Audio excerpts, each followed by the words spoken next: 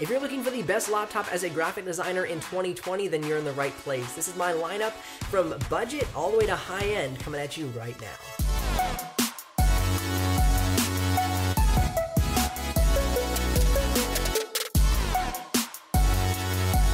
If you're new to the channel, my name is Benji Kaiser. This is where you're going to find the best tech and tools for graphic designers and creative professionals. So if that sounds like your kind of place, consider subscribing and ring the bell so you don't miss out on any of the future videos. Also, if you're curious about the exact specs and pricing of any of these models as we're going through the video, you can head down into the description below and click one of those links. Now, if you do make a purchase through that link, I will get a small commission, but at no extra cost to you. But that's what keeps this channel alive and the helpful content coming your way. Now, if you're also curious about the best budget laptops, like a whole lineup of budget laptops, or maybe color accuracy or battery life, or even the ultimate guide for choosing a graphic design laptop, you can head on over to my channel or click in the YouTube cards above or the description below to find some other videos that'll help you out. As we're going through the video, if you want to jump to specific spots in the video, like maybe budget, mid-range, high-end, or all the spec jargon, you can head down in the description and I put some timestamps there to help you jump ahead and get there faster. Now, another thing that was really helpful in curating this 2020 list of graphic design laptops was how much feedback I got in the 2019 version of this video. So if you have comments, questions, suggestions, whatever it might be, head down into the comment section and let me know. I love to interact in the comment section and I'll be there to answer your questions and take your feedback. All right, now the first section we're gonna look at is the budget laptops. These are gonna be great for students going into the graphic design industry, maybe going into school or becoming a self-taught designer, or maybe for a professional who's been in the industry a while but needs a nice on-the-go laptop to complement their big power workstation or their desktop computer, whatever it might be. They just need something lightweight for on the go. We're going to start out with the Acer Swift 5. The Acer Swift 5 comes with the Intel 8th Gen i5-8265U, 8 gigs of RAM, integrated graphics from Intel, the Intel UHD Graphics 620, 256 gigs of solid-state hard drive, and a color accuracy reaching 95% of sRGB and 62% of Adobe RGB. The next one on the list is the Lenovo Flex 5. It comes with the Intel 8th Gen i5-8250U processor, 8 gigs of RAM, integrated graphics from Intel, the HD Graphics 620, 256 gigs of solid-state hard drive, and it has 57% of sRGB color gamut range and 37% of Adobe RGB color gamut range. So not as high on the color gamut range, but still a good buy as far as performance is concerned. The Dell Inspiron 15 comes with the AMD Ryzen 7 2700U, 16 gigs of RAM. So this laptop's gonna have the most RAM in the budget category. The AMD Radeon Vega 10, 512 gigs of solid-state hard drive. It's going to reach 55% sRGB color gamut and 35% Adobe RGB color gamut. The last laptop in the budget category is the Asus VivoBook S15. This one comes with the Intel 8th Gen i5-8265U processor, 8 gigs of RAM, the Intel integrated graphics card, the Graphics 620, 512 gigs of solid-state hard drive, and has a color accuracy of 57% sRGB and 36% Adobe RGB. Now, a quick side note before we move into the mid-range category, if you're curious about why I'm choosing these specific laptops, why 8 gigs or 16 gigs of RAM, what processor is good, how much storage should I have, what about the GPU, do I need a GPU for Photoshop, does that matter? Hang on to the end of this video and I'm gonna walk through all of that. I just wanna get you the laptops up front so you know what laptops I'm recommending right off the get-go. All right, let's jump back into the laptops with the mid-range. The first one in the mid-range category is the Lenovo Legion Y540. This one comes with the Intel 9th Gen i7-9750H processor. Now that's important. Hang on to the end to understand why that H is important at the end of that processor. It has 16 gigs of RAM, the NVIDIA GeForce GTX 1650 graphics processing unit, 512 gigs of solid-state hard drive, and it has a color accuracy reaching 91% sRGB color gamut range and 59% of Adobe RGB. The MSI Modern 15 comes with the Intel 10th Gen i7-10100U processor, 16 gigs of RAM, the NVIDIA GeForce MX250, 512 gigs of solid-state hard drive, and this one reaches 100% of the sRGB color gamut range and 74% of the Adobe RGB color gamut range. So we're starting to see, as we get into some more, more expensive models, just going to be frank with you, you're going to see those color accuracies start to increase. That's one way that they really get the budget laptops down in price, is they just don't have as high quality screens and color accuracy. So you'll see that start to improve as we move up the line. All right, the next laptop is the Acer Concept D3 and the D3 Pro. This is currently One of my favorite laptops on the market. I am a huge fanboy of this laptop. I think Acer's doing a great job packing a lot of power, packing great color accuracy into a really decently priced laptop.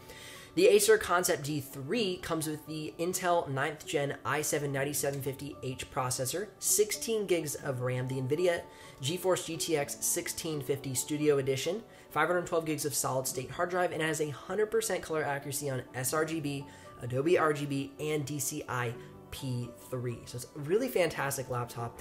There's actually 3 versions. You get an i5, which is a really nice budget. You can get the medium, which is like an i7 with the GTX 1650 graphics processing unit, and you can get the Quadro 1000 in the Pro version of the laptop. So there's just a lot of diversity in that laptop. I will move on. I'm not going to fangirl too much. All right, the next laptop is the HP Spectre X360. This laptop comes with the Intel 9th Gen i7-9750H processor, 16 gigs of RAM, the NVIDIA GeForce GTX 1650 graphics processing unit, 512 gigs of solid-state hard drive, and has a color accuracy of 93% sRGB and 61% Adobe RGB.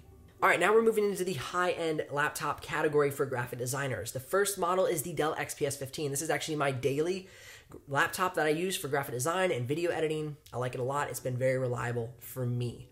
The Dell XPS 15 comes with the Intel 9th Gen i7-9750H processor, 16 gigs of RAM, the NVIDIA GeForce GTX 1650 graphics processing unit, 256 gigs of solid-state hard drive, and has a color accuracy of 100% sRGB, 100% Adobe RGB, and 100% DCI P3. So it's really color accurate, great performance. It's a good buy.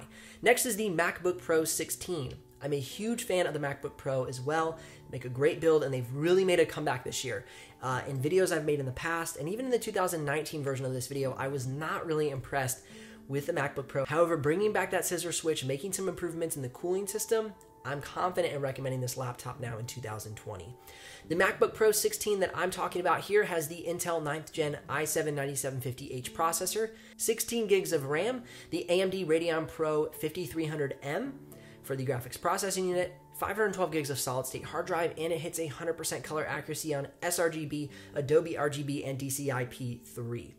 The Gigabyte Aero 15. This laptop is great for graphic design, and if you're going to be somebody doing multimedia design, so you're getting into video editing, motion design. Let's say you work a lot with like social media graphics and you're editing videos for social posts. This is a really killer laptop for that. I'm going to tell you why here in just a second.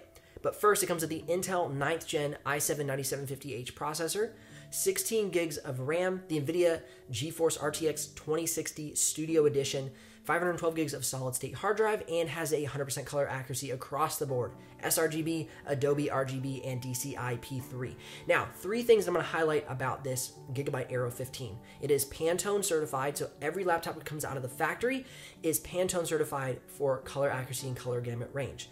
It has the Studio, you say I mentioned the Studio GPU, which is optimized for creative professionals. So it's optimized for Premiere Pro, it's optimized for After Effects, it's optimized for DaVinci Resolve. It's very helpful. And lastly, they've partnered with Microsoft Azure. And if you approve for them to send your data to Microsoft Azure, they'll send the data up into the cloud, they'll analyze the data according to what programs you're using, and then they'll send that data back to your computer, and that data will then optimize your laptop for, say, Premiere Pro, Photoshop, and InDesign, if those are the 3 programs you're running, and it'll make sure that all the components work together to create a better performing laptop for you.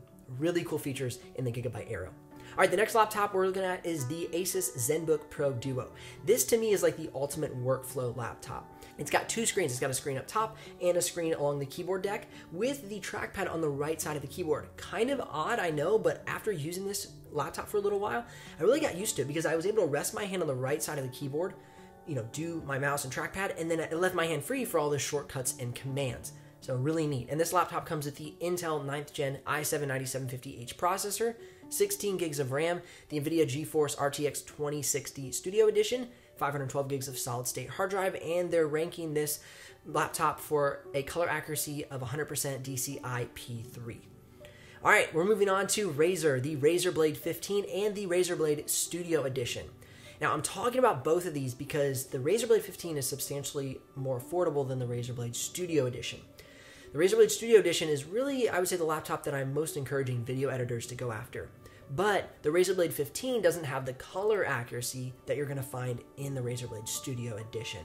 So that's why I put these two laptops on here to tell you that yes, the Razer Blade 15, the standard edition, is powerful. It has the 9th gen i7 9750H processor, 16 gigs of RAM, the RTX 2060 graphics processing unit, 512 gigs of solid state hard drive, but it has an sRGB of 91% and an Adobe RGB of 59%. Whereas with the Studio Edition, you have the processor, you have 32 gigs of RAM, you have a Quadro RTX 5000, which is fantastic for video editing, 512 gigs of solid state hard drive, and then you have the DCI P3 color accuracy of 100%. So that's why it's a toss-up for what you need as a designer. If you're a graphic designer that's going to be getting into video editing, then that Studio Edition could be a good buy for you. Alright, so that's the full lineup of graphic design laptops from budget all the way up to high end. Now let's talk about why I chose the specific laptops and the specs you need for a graphic design laptop so you understand why I'm recommending these laptops. I don't want you to just come into this video, say, oh, Ben said that's a good laptop, I'm just going to buy it, and not understand, say maybe that laptop starts to slow down as you scale your business and you start to get into video editing or you start to get into motion design. You're like, okay, Ben said this is a good laptop, why is it slowing down all of a sudden? What do I need to do to make it faster? That's this section of the video. So if you want to know more in depth, hang on right now, we're going to dive in. And the first thing we're going to talk about is the processor. So you notice those budget laptops, a lot of them had the U processor. Now the U processor is a mobile processor.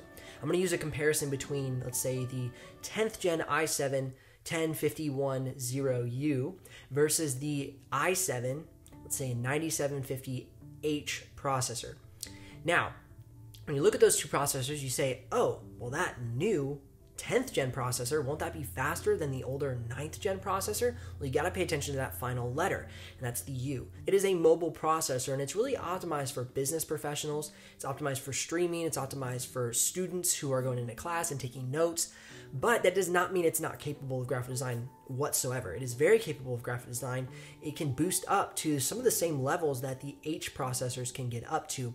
But don't be fooled just because it says 10th gen i7 that it's going to be faster than the 9th gen i7, because it's the H versus the U. The H processors are made for more professional workstations. They're made for gaming laptops and gaming computers. And so they're going to have more power, and they're going to be able to sit at a higher level of power more consistently without overheating your laptop or really wearing on the performance of your machine. So pay attention to the U versus the H when you're buying a laptop. That's a big difference in the processor, because you could actually have an i5 that ends up being faster than an i7. If you have like an i5 with an H processor versus an i7 with a mobile U processor. If you want to get more into depth with that, you can comment below and say, hey, Ben, make a full video on that. I'm really curious about that, and I would love to do that for y'all. All right, next we're going to talk about the RAM. So the RAM memory, how that works is each time you open up an application on your computer, let's say Photoshop, InDesign, Illustrator, or even Google Chrome, you're browsing the web, it's going to pull away from your RAM memory. So every time you open, say, Chrome to browse the web, you're going to use anywhere from 2 to 5 gigs of RAM, depending on how much you're using the internet. You open up Photoshop, you're going to use anywhere from 3 to 6 gigs of RAM. All right, so you add those two together and you're already, well, basically you're 8 gigs of RAM. So that's why I recommend people getting 16 gigs of RAM if you want to run multiple design programs at the same time and be browsing the internet and listening to Spotify. Every time you open an application on your computer, you're going to pull away from that RAM memory. That's why when you see video editors, they recommend usually about 32 gigs of RAM. And if they're editing like big 6K projects within the Red software, they're going to even encourage 64 gigs of RAM, because it just takes so much power, takes so much of that RAM memory to run that program. So if you're getting an 8 gig laptop, 8 gigs of RAM, I recommend running one program at a time, running Photoshop or running Illustrator. That way you can get the most performance out of that laptop. As soon as you start opening multiple programs, it's going to slow down and you might become frustrated.